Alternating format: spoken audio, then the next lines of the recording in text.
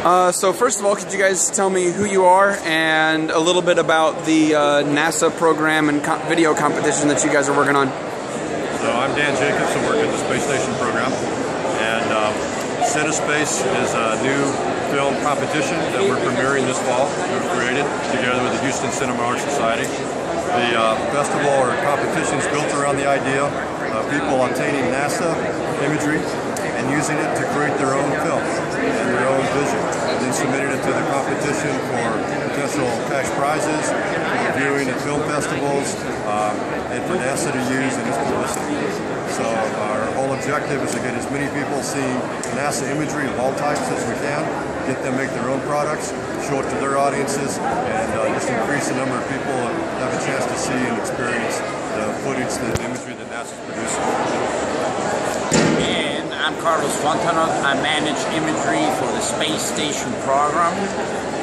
We are working, as Dan said, on a new website where the public is going to be able to go and download video and imagery from the early days of NASA, the Apollo, Mercury days, all the way to Space Station.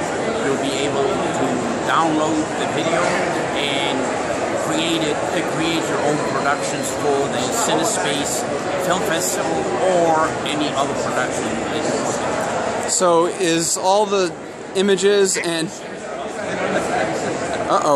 So are all the images and video that are going to be on there agency-wide, or is it just from JSC? A good question.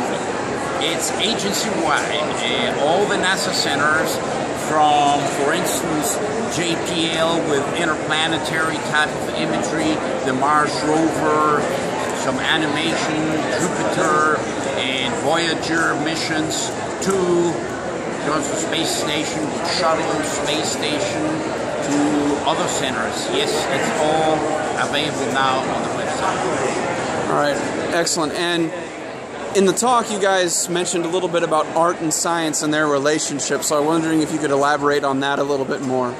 Yeah, Don could probably talk more about that. But I think one of the interesting points he made is a lot of times that when we produce images to try to portray data and ways to look at data and understand data, it turns out the images are also art, and you can appreciate them without knowing the data at all for their own artistic and aesthetic qualities. So that intersection, as Trish mentioned, is one of the things we hope people can show with their films they make here, about how some of the videos that are being made for scientific engineering purposes have their own qualities as art and can be used in new products. Excellent. So would you say art and science feed each other in some way, shape, or form? By all means. By all means. All right. Well, thank you, gentlemen, so much. I appreciate it. Thank you.